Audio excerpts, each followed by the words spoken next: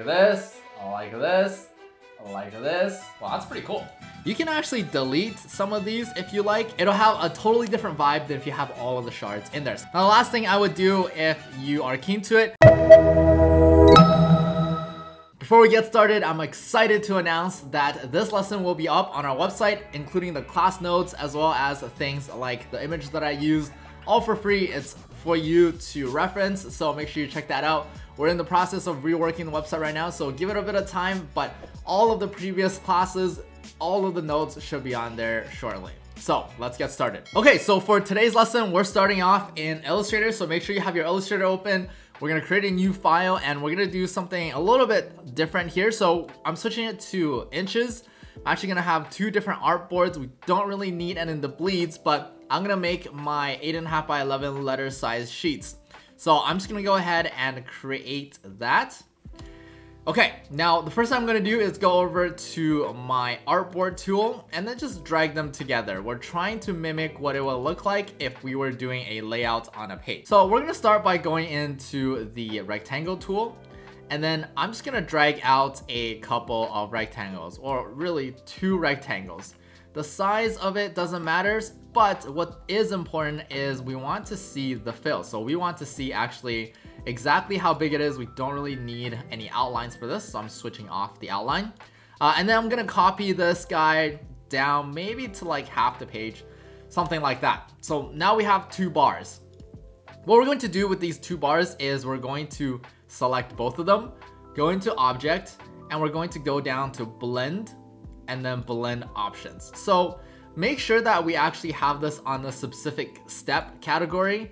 And then I like to do something, maybe we'll do something like a 12 or 12 to 15. It really depends on you. I'm gonna go with the 14. And then we're gonna go into Object, Blend, Make. So you can see it's basically blended my object. Now, the thing that's really important here in order to make this successful is we don't want too much space in between these two. So you can see here, this is pretty good. If you do have too much space, an easy way to correct it is if you double click into this blended shape. And if you just click the bottom or the top, maybe you have to do both and adjust this, you can see that the spacing will also change. So I like mine the way it is, so I'm gonna keep it. So I'm gonna press escape to just exit out of that. All right, now that we have this guy nice and blended, we're going to go and distort this thing. Make sure you have this shape selected first before you go into Object. We're gonna go down to Envelope Distort, and we're gonna make with Mesh. It's going to pull up this bar or this selection right here. And I've tested a couple of these guys out, and 5x5 actually does seem to work the best for this type of line work. So I'm gonna go ahead and just click OK. Now what it basically did is it's going to calculate the entirety of all of our blended shapes, and it's gonna put basically control points that is dotted along each point, and we can distort that however we like. So to distort this, we're actually gonna go over to the warp tool. Now you might not see it because it's on the width tool. All you have to do is right click and then go into warp. Now we're actually going to double click on warp so that it pulls up the warp tool options. And it's important that you guys choose a width and height that is fairly big. If it's smaller, it's gonna take a lot more effort to get the effect that we want. So you really want something that is quite large. So here you can see that I have it on 13.8, actually the largest it'll let me go. I also turned intensity up to 100 and kind of just left everything else as the default. So I'm gonna go ahead and just click OK here. So there's a little bit of a trick to how you wanna do this, and I'll show you guys what I'm gonna do to create the shape that we're creating. So I'm going back into my distort tool and I'm pulling up on the left side like this, and I'm pulling down on the other side.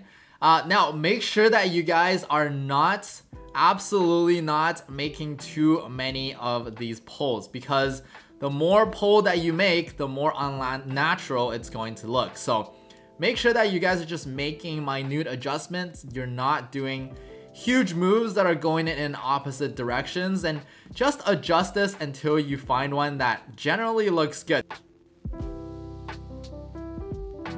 Hey, I know it's back to school, so I'm here to remind you guys that if you don't have your Adobe subscriptions, I have an affiliate link down in the description, and it'll really help the channel if you guys get it from there, if you're gonna get it anyways. And if you're a student, make sure you click on the student link. You'll save like 65%, and it's way better than paying full price all the time. So make sure you get that in the affiliate link and support the channel, and I really appreciate you guys. Okay, so now we're moving over to InDesign, and we're creating our document in inches. Just a standard 8.5 by 11 with portrait orientation, facing pages checked with 2 pages, and we're gonna start on page number 2.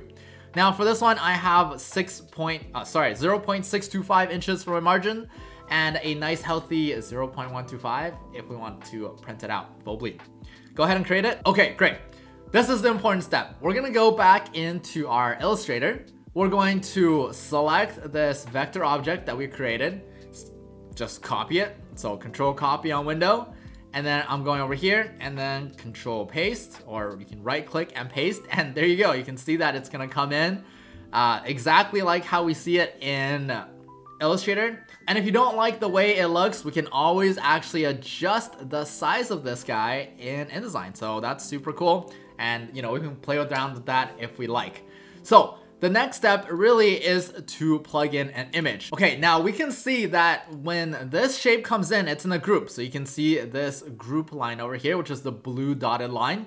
If we try to drag any image into this guy, it's not going to do what we want. It's just gonna populate a single one of these shards, as I would call it. It's not gonna do the whole thing. So what we have to do actually is ungroup everything. And then while everything is still selected, we can go into Object, go all the way down to Path, and then make Compound Path. And we've done this in several different tutorials, but what that's gonna do is just combine everything so it's one single frame. Now, if you drag that image in again, you can see that it's gonna come in as one single image on the page itself. So I'm gonna go ahead and just fit it. And what I did was basically right click, fitting, and I did a fit frame proportionally. And so it's gonna occupy everything that's going on the page.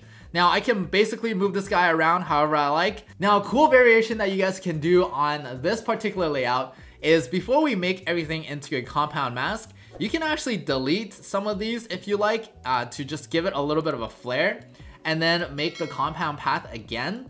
And then if you put in the image, it'll have a totally different vibe than if you have all of the shards in there. So just a little bit of a flair that you can put, but I'm gonna go ahead and just leave everything in. Okay, so I'm actually gonna move this image around until I like where the tower is sitting in approximation to everything else on the page.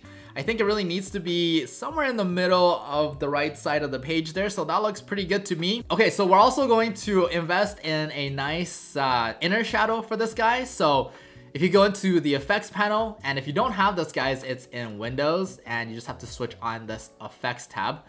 This window will pop out, and all you have to do is click on this guy, and then we're gonna give it an inner shadow. So you can see that it's already got a nice effect to it. I'm gonna adjust this so the distance is a little bit less. We don't want it super prominent.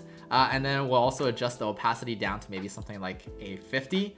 So that already looks pretty good. And the last thing I'm gonna do on this guy is the left is bothering me just a tiny bit just because of how many dark spots there are. So I'm going over here to the gradient feather tool. I'm gonna select my image first, gradient feather tool, and I'm just gonna feather this guy out. So don't really want all of the left side, so we're going to feather this guy out just a tiny bit. And then all you have to do is populate it with text wherever you want. Bada bing, bada boom, and voila, you just have your text in here, and it's already looking like a great layout. Now the last thing I would do if you are keen to it is just give it a nice text wrap. So I'm selecting the image itself, I'm opening the text wrap, and just make it wrap around the object shape. You can see that my text down here is going to wrap nice and tug against the image. But also my title, it's gonna shift a little bit, which is great. It just makes everything a lot more engaging on the page. And that's it. That's all I have to teach you guys today. We recently did an Instagram post about our favorite fonts, so we'd love to know you guys' favorite font as well, so leave that down in the comment below. But with that said, please don't hesitate to leave a like, share, subscribe, and also tell me anything that you learned that was super new and what you would like to learn next. But with that said, I'll see you guys in the next one. Bye-bye.